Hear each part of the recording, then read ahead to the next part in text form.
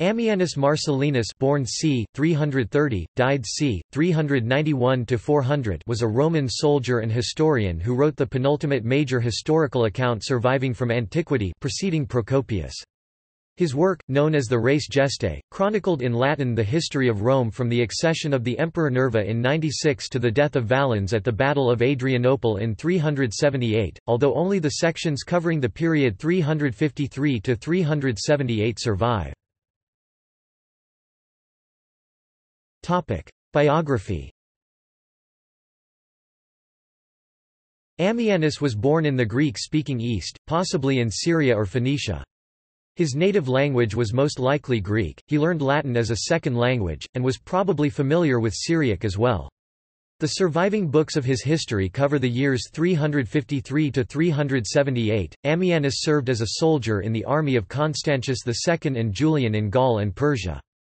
He professes to have been a former soldier and a Greek, miles quondam et Graecus, and his enrollment among the elite protectors domestici, household guards, shows that he was of middle class or higher birth.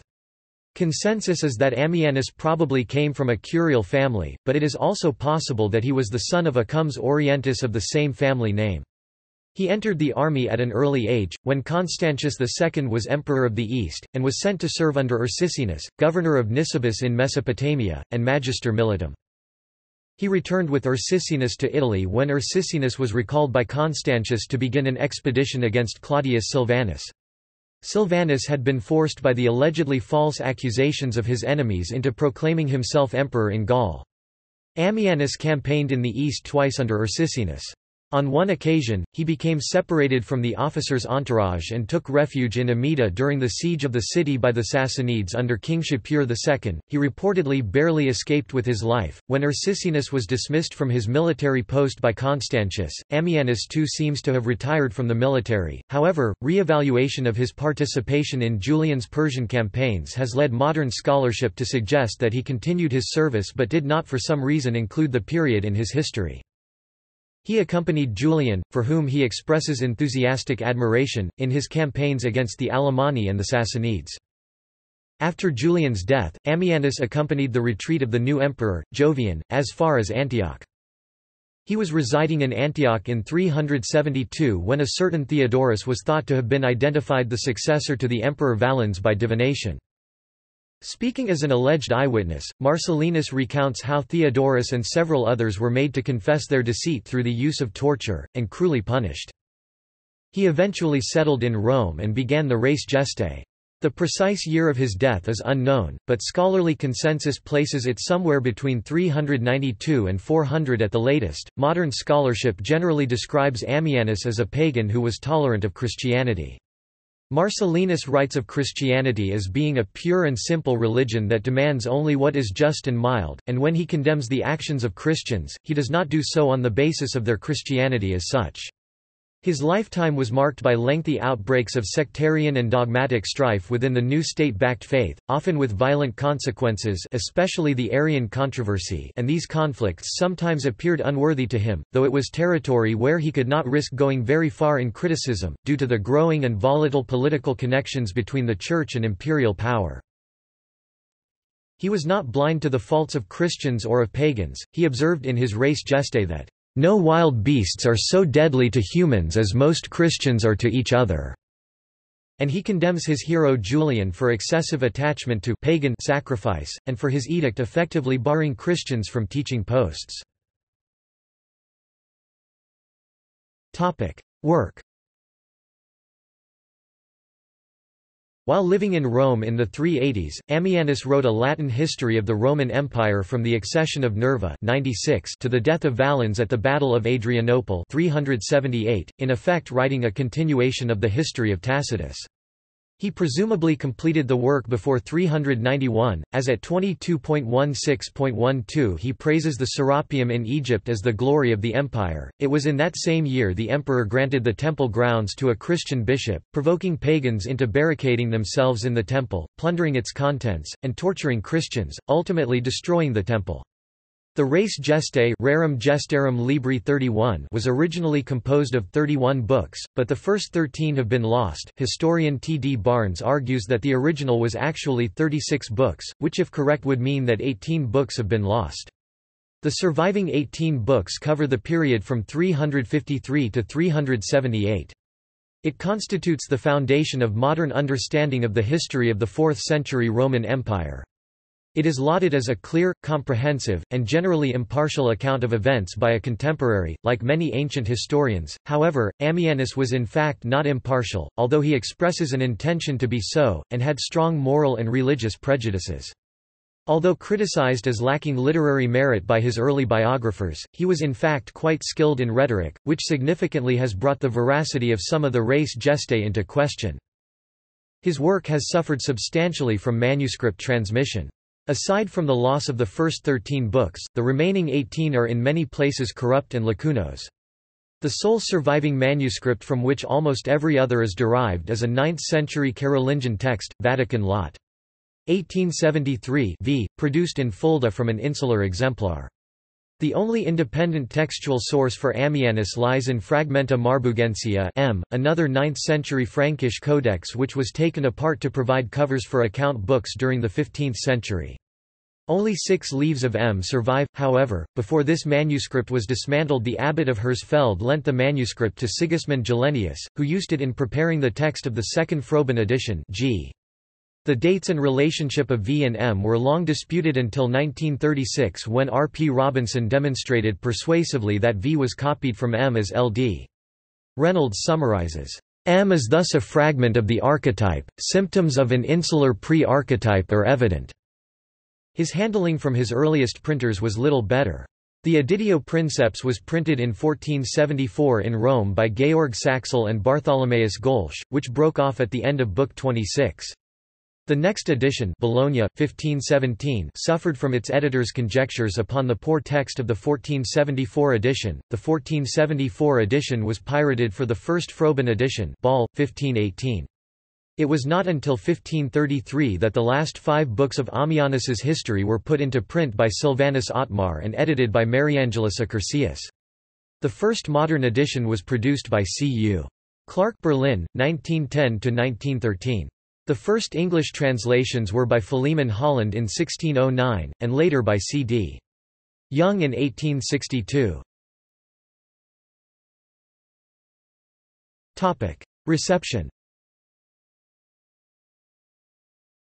Edward Gibbon judged Ammianus, "an accurate and faithful guide, who composed the history of his own times without indulging the prejudices and passions which usually affect the mind of a contemporary."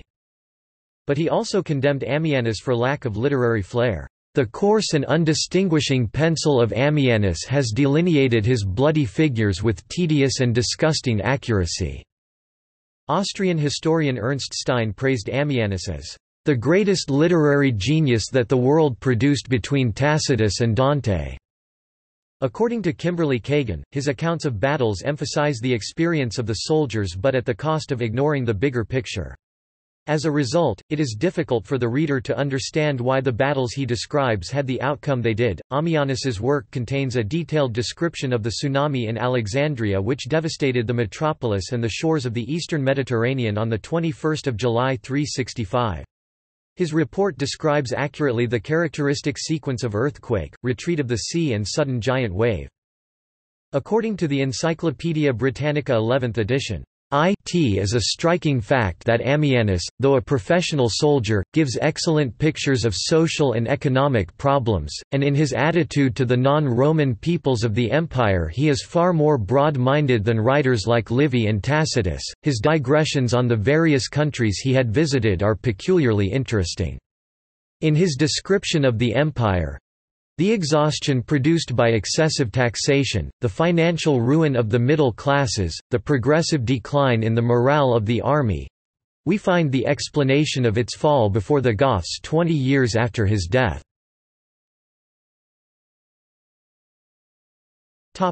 Notes. Further reading. Barnes, Timothy D. Ammianus Marcellinus and the Representation of Historical Reality, Cornell Studies in Classical Philology.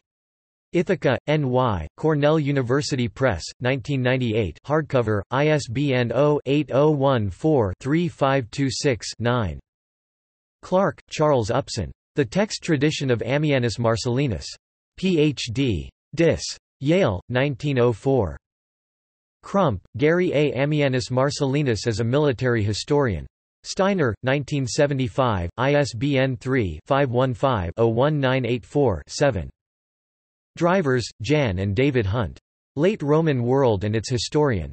Routledge, 1999, ISBN 0-415-20271-X. Kelly, Gavin. Ammianus Marcellinus, The Elusive Historian. Cambridge University Press, 2008, ISBN 978-0-521-84299-0. Marcos, Moises. A Tale of Two Commanders, Ammianus Marcellinus on the Campaigns of Constantius II and Julian on the Northern Frontiers. American Journal of Philology 136.4, 669–708, 2015. Matthews, J. The Roman Empire of Ammianus. Johns Hopkins University Press, 1989. Norden, Eduard. Antike Kunstprosa. Leipzig, 1909. Roth, Roman. Pyrrhic Paradigms, Ennius, Livy, and Ammianus Marcellinus. Hermes 138.2, 171–195, 2010. Rowell, Henry Thompson. Ammianus Marcellinus, Soldier Historian of the Late Roman Empire. University of Cincinnati, 1964. Saba, Guy. Ammianus Marcellinus. In Greek and Roman Historiography in Late Antiquity, 4th to 6th century AD. Edited by Gabriele Marasco, 43–84. Leiden, The Netherlands, Brill, 2003. Saba, Guy. La méthode d'Amine Marcellin. Paris, Les Belles Lettres, 1978. Seeger, Robin. Ammianus Marcellinus, Seven Studies in His Language and Thought. Univ of Missouri PR, 1986, ISBN 0-8262-0495-3. Syme, Ronald. Ammianus and the Historia Augusta. Oxford, Clarendon, 1968. Thompson, E. A. The Historical Work of Ammianus Marcellinus. London, Cambridge University Press, 1947. Tuffer, S. Ammianus Marcellinus on the Empress Eusebia, A Split Personality. Greece and Rome 47.1, 94–101, 2000. This article incorporates text from a publication now in the public domain. Chisholm, Hugh, ed. 1911. Ammianus, Marcellinus. Encyclopædia Britannica, 1 11th ed. Cambridge University Press. pp. 859–860. External links. Works by Ammianus Marcellinus at Project Gutenberg. Works by or about Ammianus Marcellinus at Internet Archive. Works by Ammianus Marcellinus at Perseus Digital Library. Ammianus Marcellinus Online Project. Ammianus Marcellinus works in Latin at the Latin Library. Ammianus Marcellinus works in English at the Tertullian Project with introduction on the manuscripts. Bibliography for Ammianus Marcellinus at Bibliographia Latina Selecta compiled by M. G. M. van der Poel.